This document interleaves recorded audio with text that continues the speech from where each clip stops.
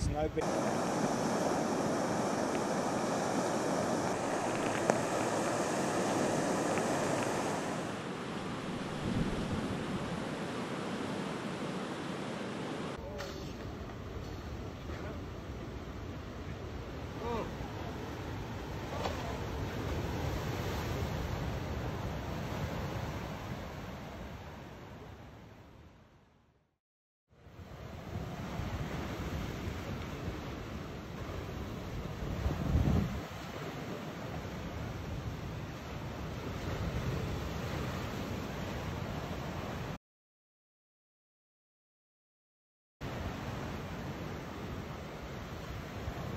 There's no big...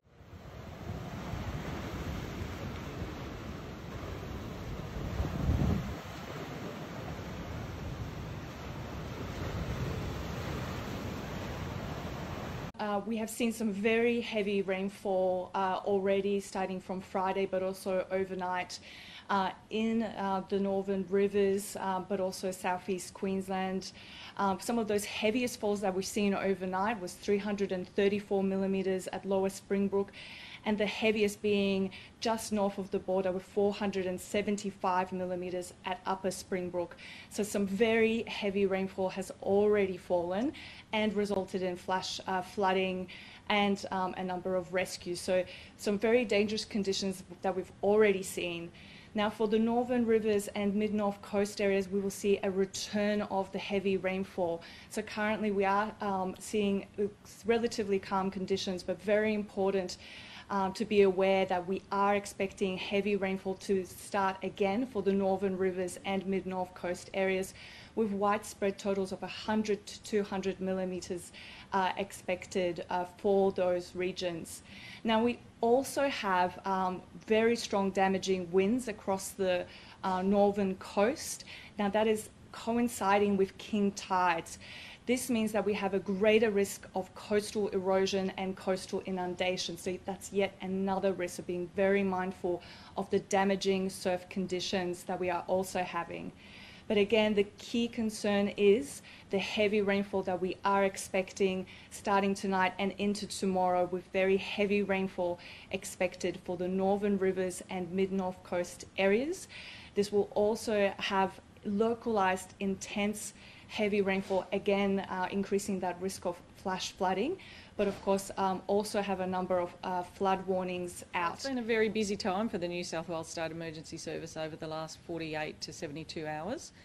Firstly in the mid-north coast area, and particularly last night moving up into northern rivers that has been outlined.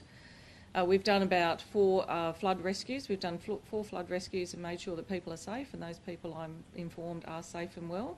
We've also evacuated around 20 caravans in anticipation at the Murwillumbah Showground, just to get them to higher ground and a safe location.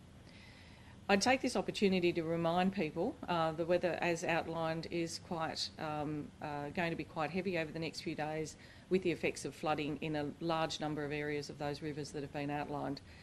It's not a time to take a chance and drive through those floodwaters. It does put yourself in danger, as well as my SES volunteers that need to come out to the call.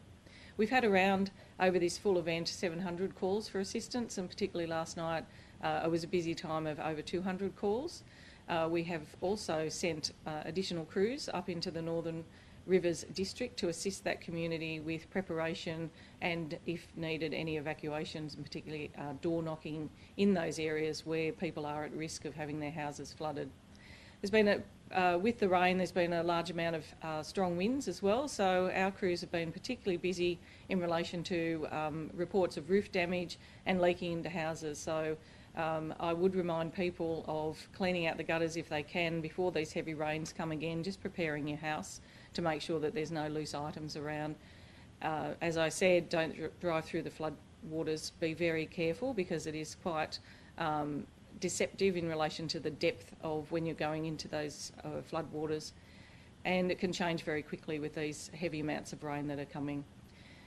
We are also warning those people who might be going on holidays. Obviously everyone, after the restrictions for COVID-19 have been lifted, want to get out and about across the state and travel.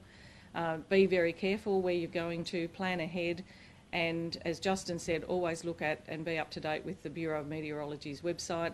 SES has information there and a link through to the website as well, and we will be communicating with the communities that may be in danger to let them know. So be aware of your surroundings, be aware of where you might be parking a caravan or you may be driving, and listen to those warnings that are put out by the New South Wales SES. I remind people of the numbers to ring, so if you need assistance from the SES, ring 132 500, but if it is life-threatening, please ring 000.